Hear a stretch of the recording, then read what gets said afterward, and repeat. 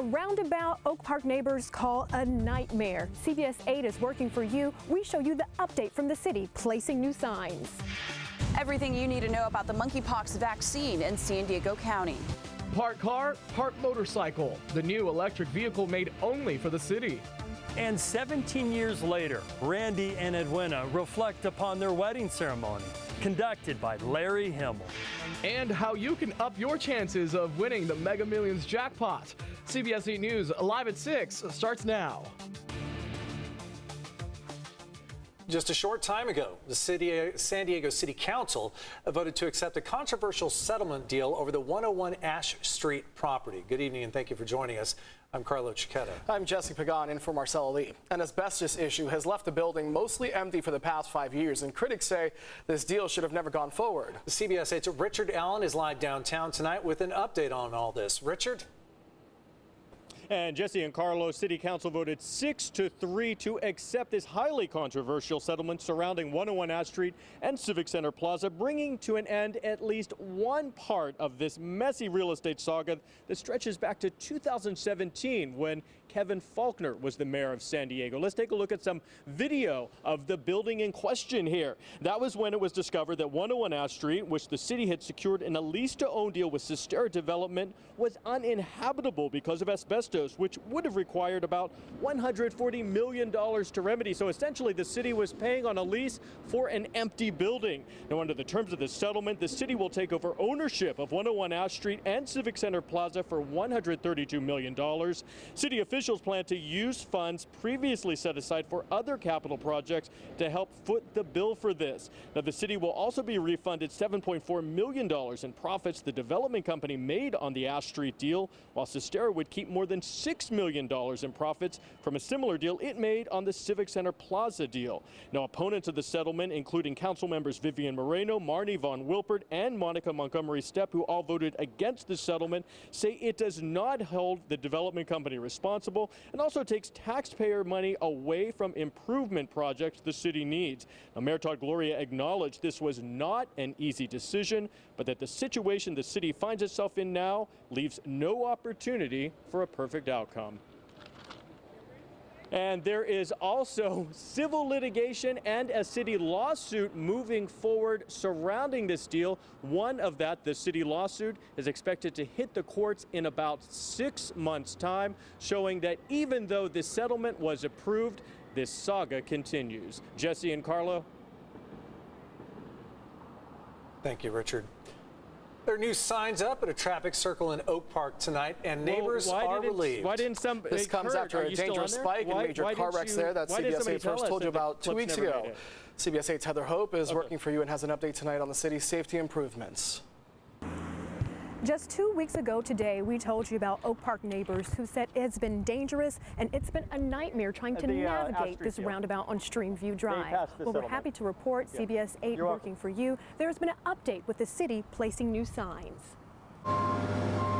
Adding crosswalk and yield signs, City of San Diego trucks are shown at Streamview and Gale in Oak Park last week. They came and they measured the lip here. The engineer came out.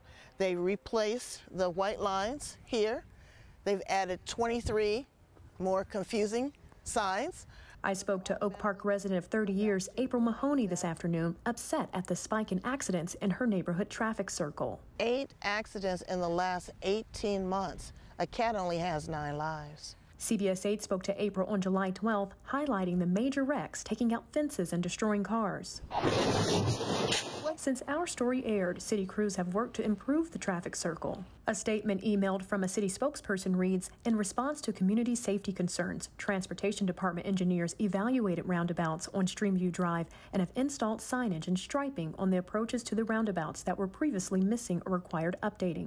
The updated signage and striping is intended to alert drivers to the presence of the roundabouts and mitigate collisions caused by speeding and distracted driving. They are taking an active listening position to what our concerns are. April says the signs are just a first step for safety. It's a launch pad There's no deterrent. If you have pretty rocks or you have a signage, people are like, oh, wow, you know, let me slow down. I spoke to San Diego Police Captain Manuel Del Toro, who sent patrol officers to the area who conducted a speed survey. The traffic pattern was a little confusing to them. Captain Del Toro tells me his traffic division cited issues with the height of the curb and a request for speed bumps. They submitted a request to our traffic engineering division, who's going to be looking at it. April is happy she has a meeting set up with her city council member, Monica Montgomery Steps, on Friday. Streamview lives matter.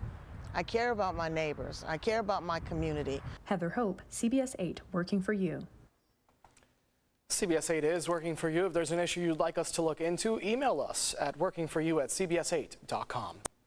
Right now, all lanes are back open on the northbound I-5 just south of Tamarack Avenue in Carlsbad. Before, they were blocked off after a cement truck overturned just after 2:30 this afternoon, shutting down all lanes but one.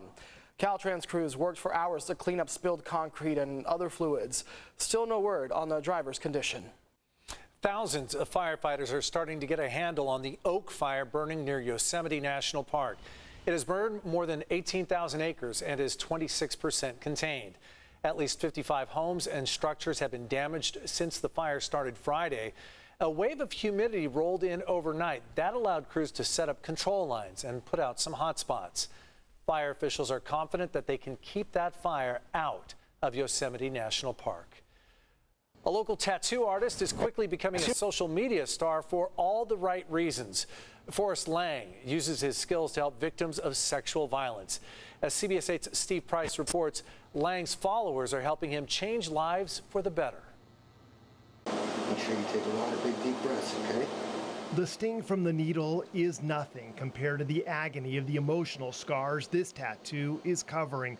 Marks on Jeremy's arm from his childhood caused by a sexual predator's violence. It's a very big wound that 68 million Americans carry. Forrest Lang understands the pain. The La Jolla-based tattoo artist is also a survivor of childhood sexual violence, and he knows he's not alone. There was a woman at a local rehab center who had been sexually assaulted at 14 years old, and when these monsters were done, they tattooed their initials into her hip. Forrest used his tattooing talent to turn those initials into beautiful artwork that covered them up. I felt such a tremendous power that I felt like I was doing something good and I was exactly where I was supposed to be, doing exactly what I was supposed to do.